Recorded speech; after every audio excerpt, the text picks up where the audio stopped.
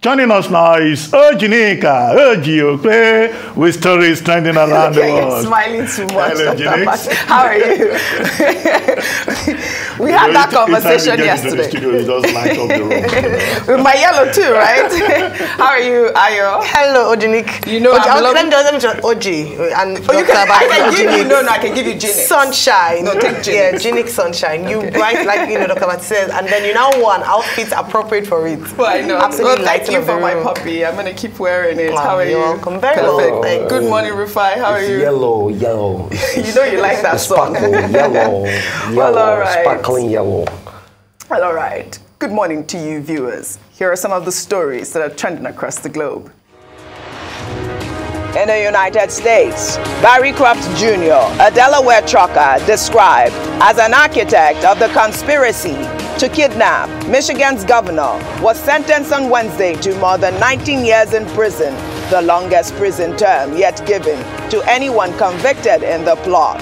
Croft was one of the key orchestrators in the 2020 scheme and had planned to blow up a bridge in the hope of inciting a civil war. Prosecutors had sought a life sentence for the 47-year-old, who was the fourth and final federal defendant to learn his fate in the most closely watched domestic terrorism case in recent years. In Italy, Pope Francis on Wednesday asked for prayers for his predecessor, Pope Benedict XVI, admitting that he is very sick. The Pope made the announcement during his weekly general audience, adding that the ailing 95-year-old former pontiff supports the church in silence.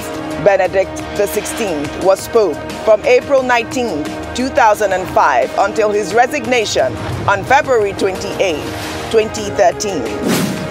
In Nigeria, the Inspector General of Police, Usman Alkali Baba, on Wednesday recommended the suspension of ASP Drambi Vandi, the officer arrested over the killing of Lagos-based lawyer Bolanle Rahim, who was shot dead on Christmas Day. Bolanle was said to have been pregnant with twins at the time of her death. The spokesperson of the Nigerian Police Force, Olamuyiwa Adejobi, in a statement said the suspension is in line with the internal disciplinary measures of the Nigeria Police Force. Under sports, the hotel room football star Lionel Messi stayed during the Qatar 2022 World Cup is set to be turned into a museum after Argentina's dramatic success at the tournament. The 35-year-old led Argentina to its first World Cup win since 1986 and was named player of the tournament after scoring twice against France. He also picked up the silver boot after netting 7 goals in the tournament. Messi's achievements are now set to be immortalized to allow keen fans to see how he spent his time between games in a dramatic campaign. Finally, under entertainment, James Cameron's Avatar, The Way of Water, has made cinema records, smashing past the $1 billion mark at the global box office. The epic blockbuster sequel, starring Sam Worthington, Zoe Saldana, and Kate Winslet, was released on December 16, 13 years after the original Avatar hit the big screen. The sequel now joins a list of the fastest movies to hit the coveted milestone in 2022, which includes Top Gun Maverick and Jurassic World Dominion. According to reports, Avatar, The Way of Water, earned more than $317 million in the United States alone and a whopping $712 million globally. I need you to be strong.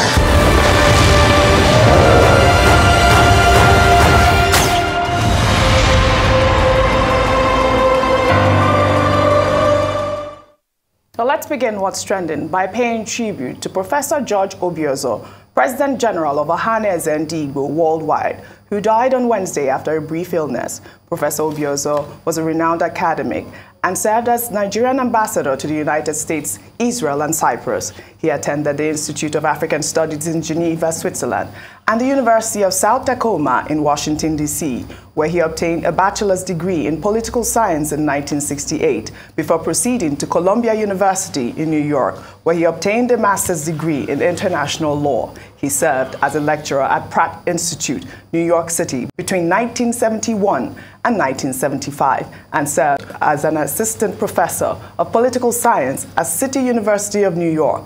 During his time as president of Ohanaeze Ndigbo, he consistently called for the emergence of a Nigerian president of Southeast extraction in 2023.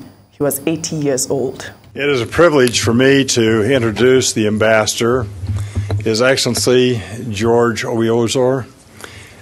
You'll find very quickly he's one that makes you feel comfortable and like a close friend. It's been a delight accompanying him and becoming acquainted with him. He lived in the United States for a period of time during the late 60s and early 70s. He received his undergraduate degree from Puget Sound, so he knows the state of Washington. And then he obtained 3 degrees from Columbia University, a Master's of International Affairs, a Master's of Philosophy, and a PhD in Political Science. He then returned to his country, and he's had the luxury, as he's indicated, of keeping a foot in each camp, one as an academician and one as a politician. He has a very distinguished background. You will see that he is also a man with many titles. He is ambassador, His Excellency, he's professor, and as you see with the cap he's wearing, he's also a chief. So he's an important person in many respects. He's been very prolific in his academic career. He himself has personally written and published 7 books, co-authored 9 books, and of course many articles and speeches over the years. If you take his CV and print it out, it would go from one end of this room to the other end of the room. In his political career, of course, most recently, it was nearly 2.5 years ago, he was appointed as the ambassador of the United States for the Federal Republic of Nigeria. Prior to that, he was the ambassador to Israel and also as High Commissioner to Cyprus. Before that, he served as the Secretary General of the Nigerian National Institute of Foreign Affairs, and before that, the advisor to the President on international affairs. And that just takes you back into the 90s. If we went further, you'd be impressed with all the other credentials and experience he's had. But it's our pleasure, my pleasure, to introduce the ambassador and to have the ambassador speak to you this time. Thank you.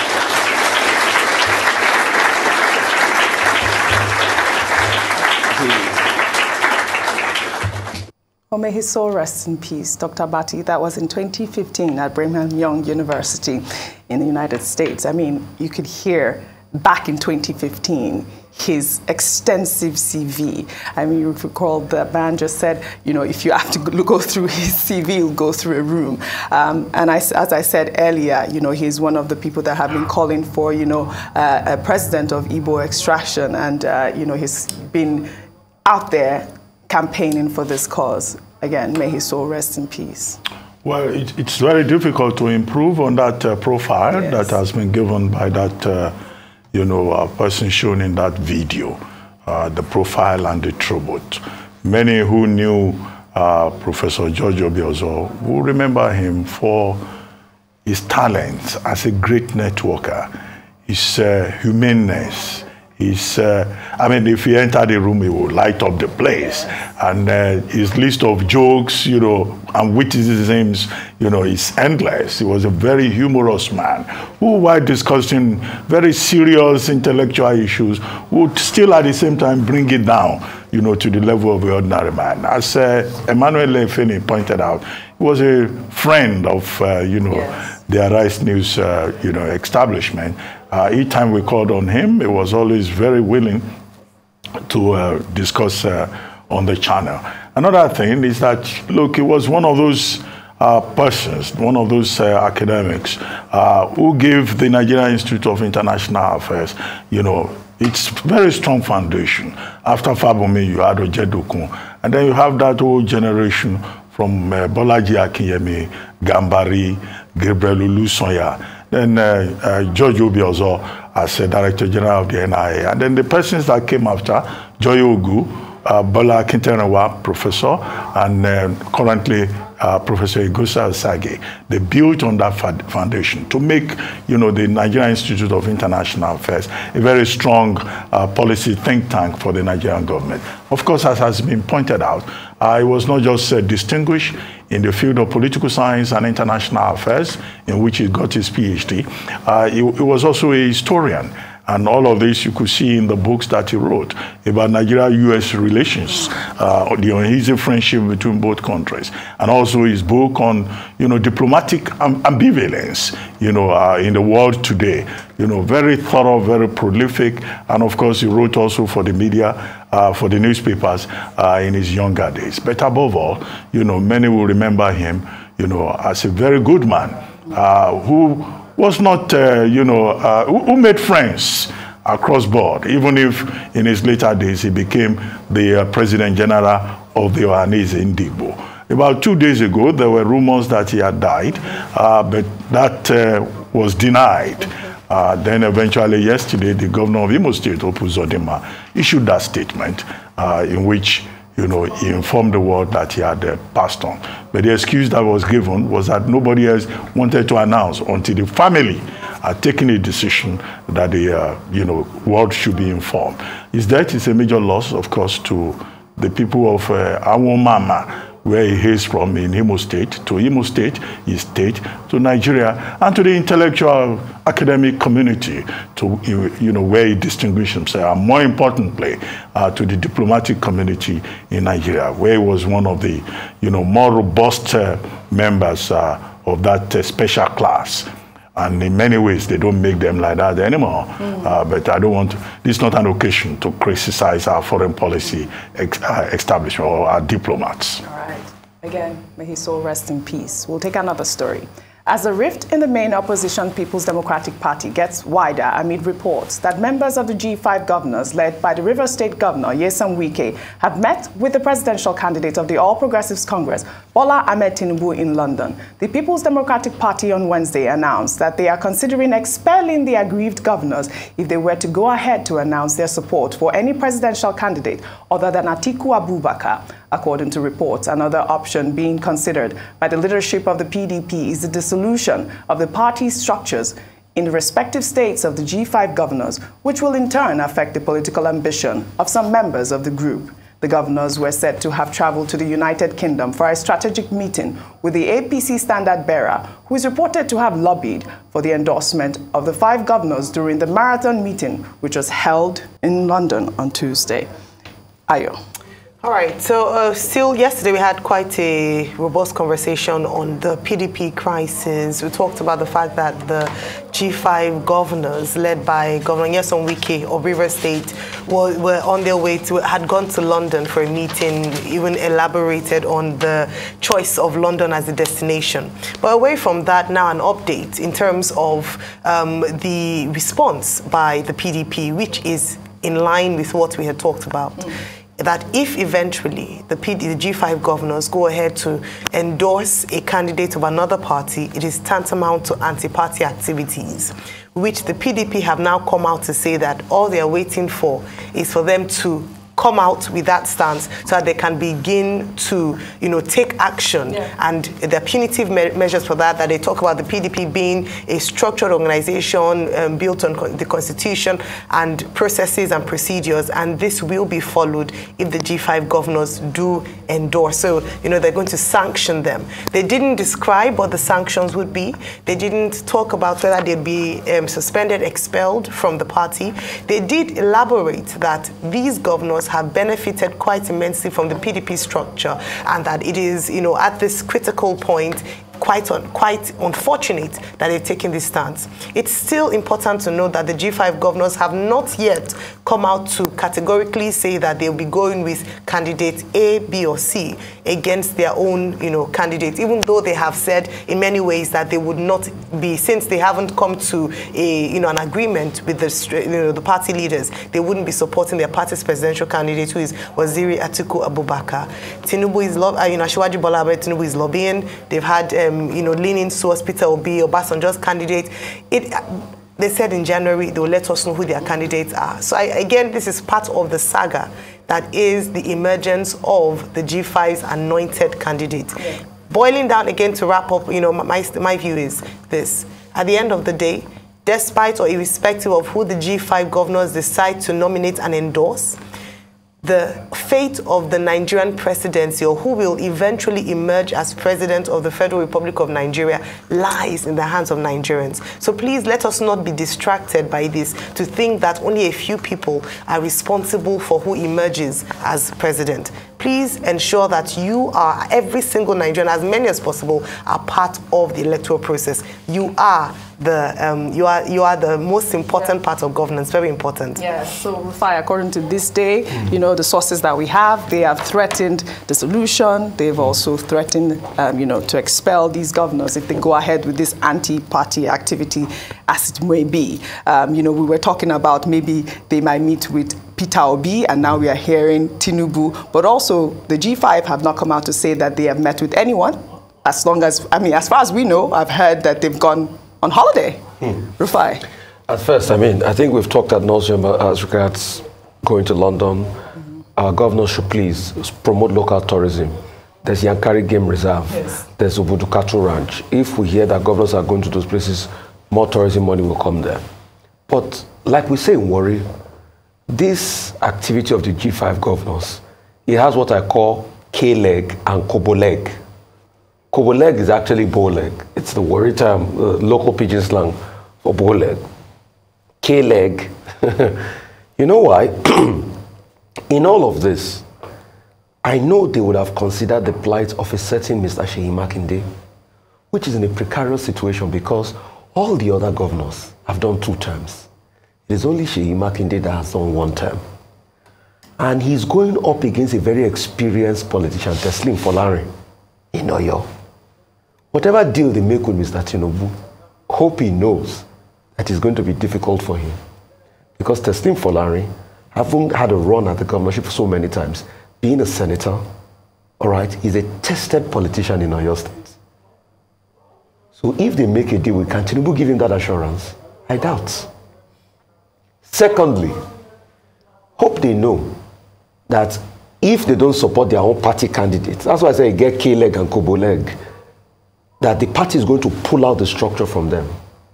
And once they pull out the structure from them, it's going to be destructive. Because you are only as good as your structure. So people had better tell them this and not deceive them. You saw what happened to Obaseki. He was lucky because he had time.